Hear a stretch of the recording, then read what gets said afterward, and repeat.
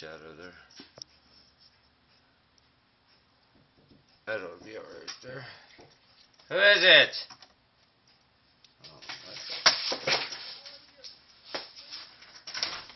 huh? Is Holly asleep? I don't know where she's at. I think she's in the bedroom. Sorry about that. Trying to get something done around here one of these days. Yeah, here's your 10 carat to be on your top line. I just want to tell you guys what happens. Okay, this is with brass. Doesn't look like much is happening. Doesn't look like much at all, actually. But I didn't notice that there.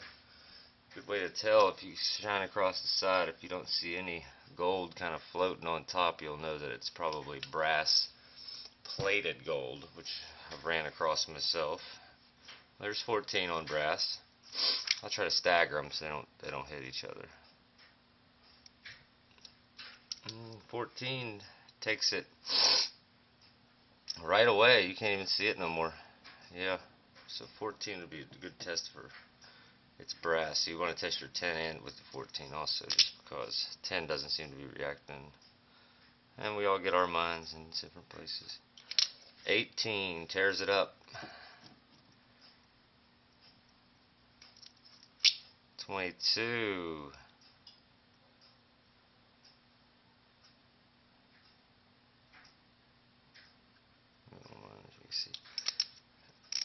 22 does not do much of a reaction, and it, yep, it eats it away though, but it doesn't, seems like the higher we'll go here, we'll see. Here's the platinum solution. Nothing for platinum. Not much for platinum, you can probably see that.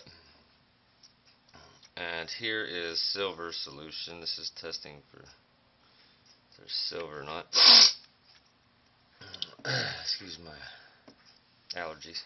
But yeah, it doesn't look like silver does much either. So now we will wipe this off and we will try a different metal.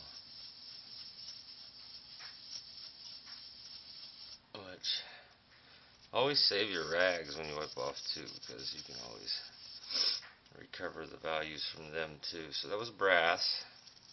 Let's move on to copper. Now copper, I'm gonna get a little, maybe a 10, 14, 18,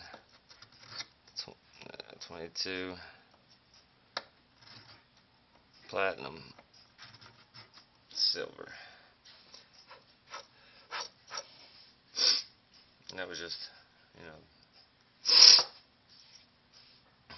alright. Copper with 10. I probably won't need this big one. Not much of a reaction. Copper with, 14, eat it right away. 18, as we go up it should eat it right away. It should. Yeah, it looks like as we're going up, all of them pretty much are going to be 10, 14, that's 18. There's 22. 22 doesn't, seems that if it gets too high, it doesn't react very good, but you can kind of see the difference in color, but okay. Oh, that was silver. Sorry, that was silver. And here's the platinum. Looks platinum testing solution. Let's see what she does. Up on there where it's supposed to be in there. So platinum doesn't really react very much. The silver doesn't react, reacts a little bit. And then 10 doesn't really react, so you need to use like a 14 through 18, I would say, if you suspect there's copper, and then I guess well, whatever, however you want to do it. You can just see my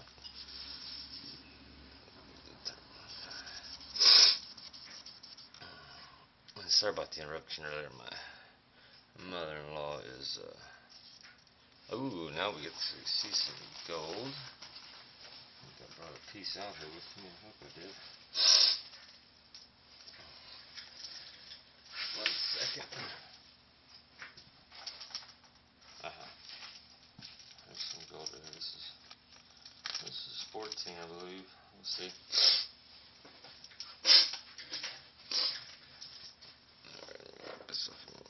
Don't ever use your shirt like I just did.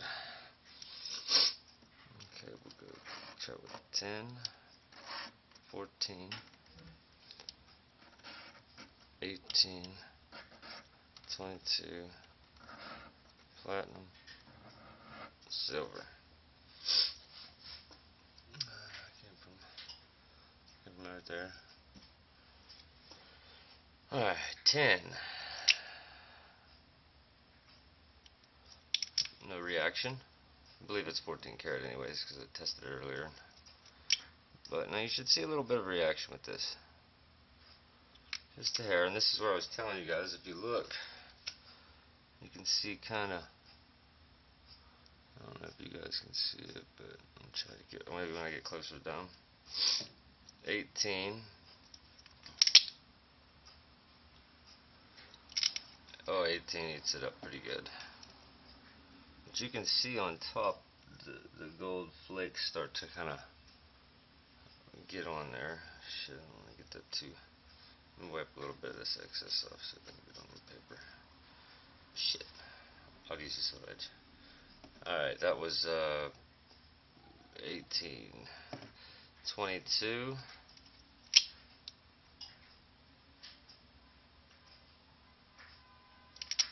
22.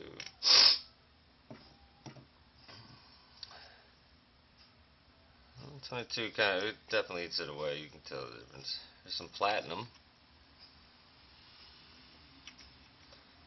Okay, the platinum really doesn't mess with it much. Sometimes I guess it's pretty important to silver. And silver, I mean, you can, as you can see, silver will turn funky color. I guess. Oh, look at that. Looks like maybe silver right there. Oh well, we'll figure it out.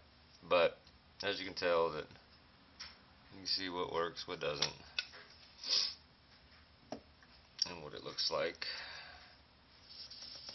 Now we'll go with silver. I have a nice piece of silver here. Oh, you see it? It's probably right here. Nice little piece. I kind of made that just for this demonstration too.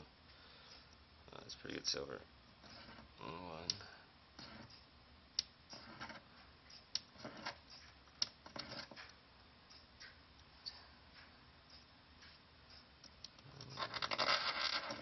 Oh shit. Okay. Huh, a little bit of flux still on there. Oops. Oh well.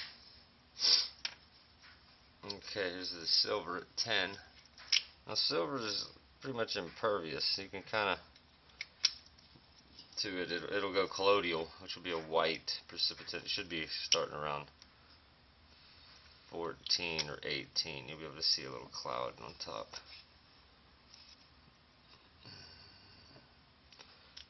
Here's the 18.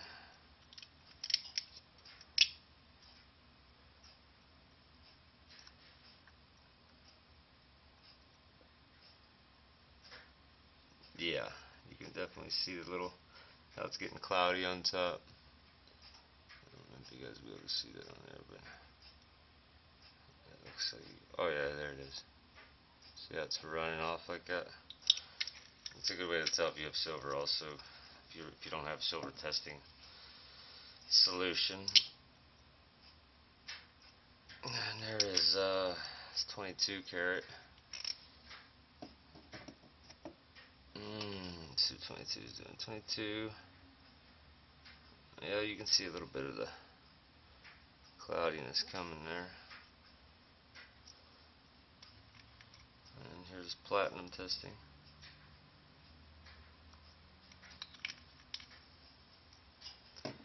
And then the silver. Silver, you should be able to hopefully they don't join together and do it over.